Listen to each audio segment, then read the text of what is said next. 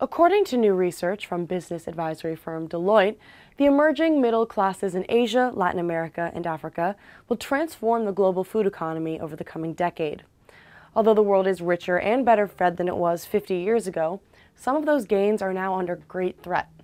Greater competition for agricultural resources, from increasing demand for food, the encouragement of biofuels expansion by certain governments, and the increased frequency of extreme climatic events all point to heightened food security concerns for at least the next 10 years, says Mark Hill, partner in the Consumer Business Industry Group at Deloitte.